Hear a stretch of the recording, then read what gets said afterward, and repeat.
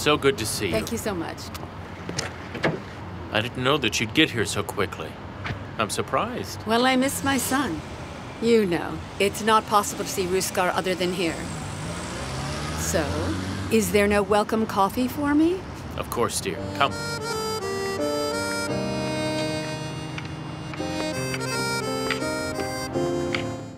As you can see, our bay is ideally suited for a marina.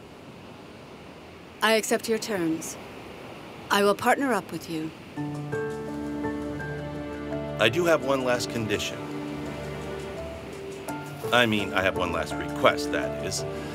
After the contract is signed, I'll need to request $5 million as an upfront fee. It's a deal. My lawyer will send the sample of the contract within a few hours' time. I'll be going to Istanbul tonight. I give the order that is necessary for this payment. But I also have a condition as well. Nobody knows about this agreement between you and I. Even my brother. For now, I'll carry out this project as my own company. It's not a condition, but more of a request. Are we clear? I've never known anything clear, Mrs. Vahide. Shake on it. Good luck to you. Good luck to you. Okay, I understand, but please, all I'm asking is that you do everything you can. I mean, these divorce proceedings need to be over with as soon as possible. Okay, I'll be waiting to hear from you.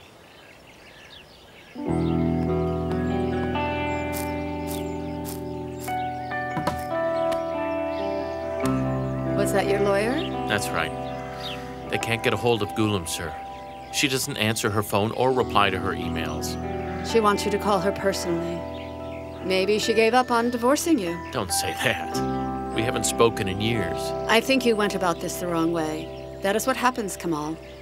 I had to deal with this any way I could. What'd you do today? Walked around a bit. And went shopping. I want to be more acquainted with the village where my son and brother settled in. By the way, have you met with Mr. Erdem yet? Not yet. The people in the office are continuing their feasibility studies on the subject. There's nothing certain yet.